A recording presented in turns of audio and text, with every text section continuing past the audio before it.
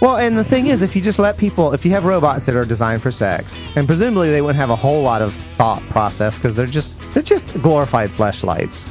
Then they're emphasis on glorified. Yes, you're not designing them for their personalities necessarily, or maybe you are, because again, like here's the thing. Lauren mentioned this. Those mannequins have exactly the personality that you want, don't they? They have exactly the personality you want because you're projecting it into them. It's your own. It's a kind of split personality because you're talking to them and then they're answering you in your own mind. Right. So maybe if you designed your own robot, a big part of it would be the personality. Who knows? Well, I mean, yeah. And then that's scary. Then what does a pedophile want as a personality in their robot?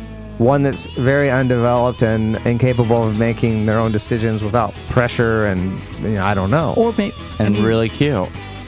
No, but I think that let's Are there trans pedobots? So here's, it's coming. It's coming. I guarantee you there will be trans pedobots. One thing we didn't mention is that there is a component where if I can design my own robot, if I can design, okay, so here we go. Here we go. Ready, listeners? I would make Elijah Wood or no Matt Dallas. All right, Matt Dallas. My sex bot would look like Matt Dallas with a vagina. He would have a vagina because I have a penis. I don't know who that is. That would just be if I could design my own robot. It would be Matt Dallas with a vagina. He played Kyle XY. Beautiful man. Yeah. Absolutely beautiful man.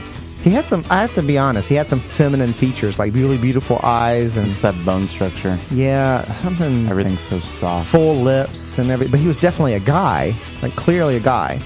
But beautiful, beautiful man.